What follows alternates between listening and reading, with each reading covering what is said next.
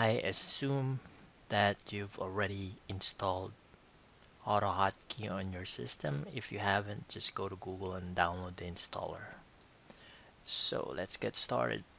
Make a text file on your desktop and call it whatever you want. And this extension would be AHK. And click the file that you just made and just click edit.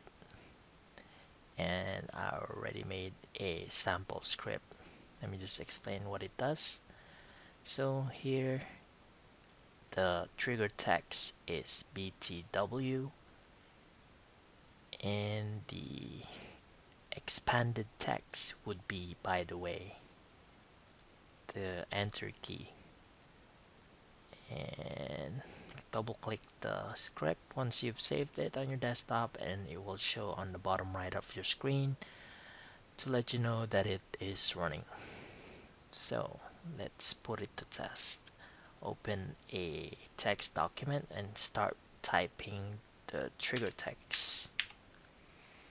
And here you go. As you can see, it expanded into by the way. Thanks for watching and hit the thumbs up button.